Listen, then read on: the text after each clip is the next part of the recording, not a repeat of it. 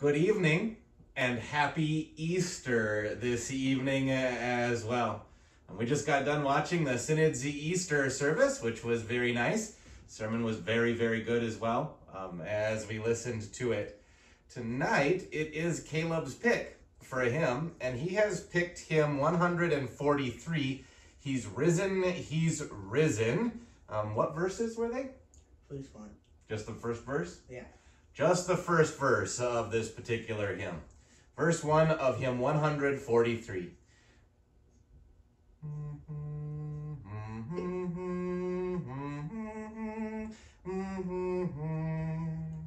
Ready? He's risen, Christ Jesus the Lord. He opened death's prison, the incarnate Word. Break forth, hosts of heaven, in jubilant song, and earth, sea, and mountain the praises prolong. All right, we are on chapter 28 of the book of Matthew as we read our way through the Passion history, basically. And now we have come to the events of the resurrection, fitting for Easter. After the Sabbath, at dawn on the first day of the week, Mary Magdalene and the other Mary went to look at the tomb. There was a violent earthquake, for an angel of the Lord came down from heaven and, going to the tomb, rolled back the stone and sat on it. His appearance was like lightning, and his clothes were white as snow. The guards were so afraid of him that they shook and became like dead men. The angel said to the women, "Do not be afraid, for I know that you are looking for Jesus, who was crucified. He is not here. He has risen, just as he said. Come and see the place where he lay. Then go quickly and tell his disciples, he has risen from the dead and is going ahead of you into Galilee. There you will see him.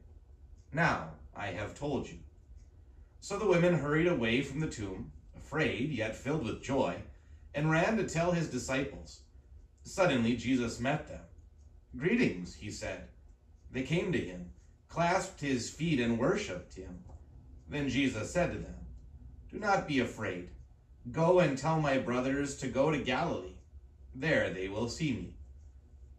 While the women were on their way, some of the guards went into the city and reported to the chief priests everything that had happened.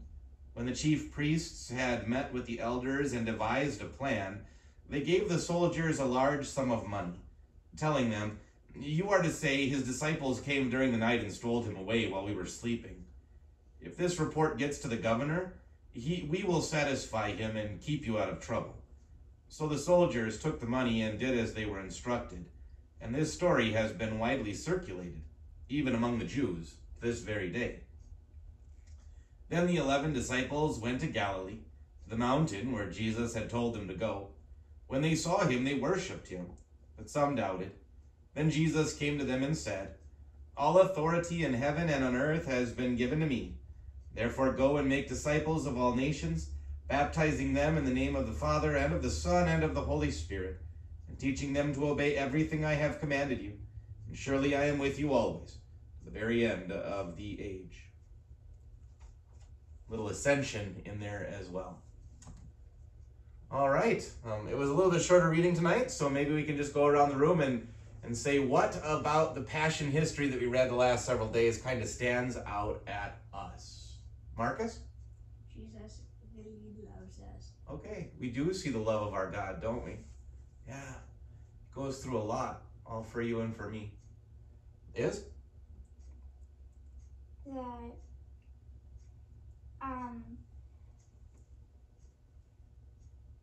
Judas realizes what he has done, and instead of repenting, he goes and hangs himself. Yeah. There's a very interesting study between Judas, who despairs and hangs himself, right? And then Peter, who also disowns Jesus, but repents of his sin and ultimately runs back to his Lord, right? And there's forgiveness there. If only Judas would have done the same, right? Two very different outcomes. Caleb. It's just strange to think about the emotional roller coaster that the disciples and the people at the tomb had to go through.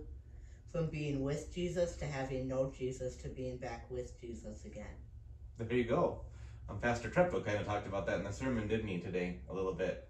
That fog that they were all probably in because of it. But yeah, a lot changes so very, very quickly over the course of a few days, right? Yeah, must have been an emotional roller coaster. Caitlin? Something I always have kind of thought about is how kind of just unbelievable the story is that they made for the soldiers of the tomb. Like, they were sleeping and the disciples came. Yeah. If you're sleeping, you don't know who comes. Right. And you're not supposed to be sleeping on the job. Yeah, and it's a whole guard, right? It's not just one guy, Mm-hmm. right? Yeah, so that they were all just asleep, and these fishermen were able to outsmart the Roman guard that was placed at the tomb. Yeah. Kind of far-fetched. Yeah. Krista?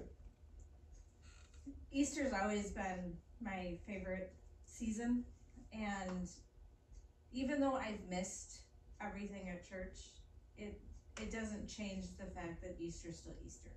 He still came, he still died, he still rose again, and the forgiveness that I have because of it is still there. Yeah. Amen. Right. It's all still very true, whether we're walking through church smelling all the flowers or not. Yeah, very good. Very good.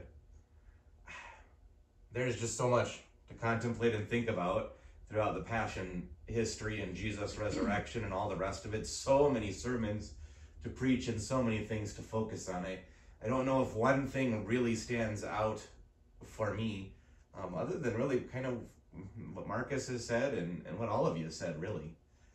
That we have a God who really does love us, who really does forgive us. All of this really truly happens, right? We have all these accounts of so much comfort, emotional roller coasters and all the rest that stick with us in this time, especially in this time in our history, when we kind of find ourselves in such a weird place too, where we're not able to go to church. And yet Jesus is still here with us every day, guarding and protecting his people, loving us, making sure our sin has been forgiven and that heaven remains our home. And that's something that's worth rejoicing in every day of our lives. So a lot here, right, for us to contemplate and think about, as well, really all the writers from here on out do. Paul, as we're thinking about Philippians right now, goes back to all this stuff and is still thinking about it. And today, we go back to these very truths and still contemplate and think about them too, right? May God bless all of you as well as you think about these words and contemplate all of the various things that no doubt jump out at every single one of you. We'll pray. Dear Jesus, please help Caitlin, Caleb, Izzy, Marcus, Mommy, Daddy, and all we know and love have a good night's sleep. Help them to fall asleep and sleep all the way through the night and wake up happy and healthy. In your name we pray. Amen. Our Father, who art in heaven, hallowed be thy name. Thy kingdom come, thy will be done on earth as it is in heaven. Give us this day our daily bread, and forgive us our trespasses, as we forgive those who trespass against us. And lead us not into temptation, but deliver us from evil. For thine is the kingdom, and the power, and the glory, forever and ever.